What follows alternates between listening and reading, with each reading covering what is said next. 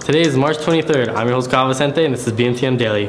In today's news, workers digging the new Eglinton Crosstown line have uncovered a soft patch of soil, forcing the closure of a section of Eglinton Avenue West at least through the weekend. A sinkhole was reported less than 3 kilometers away last week near the Eglinton West subway station. Nobody was injured, nor has any property been damaged. In world news, Japan is planning to build a 400-kilometer-long chain of cement seawalls to repel future disasters.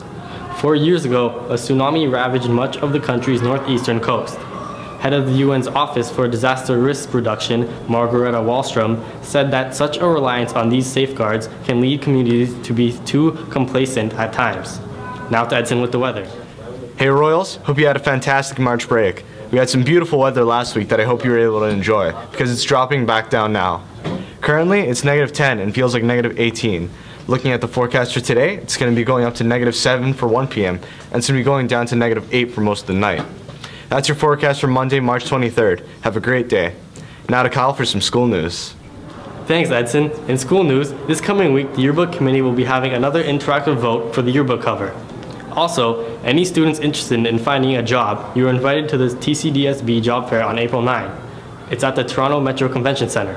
Please see Mr. Gagliardi in room 143 for more details. That's all for today, guys, and I'll see you next time.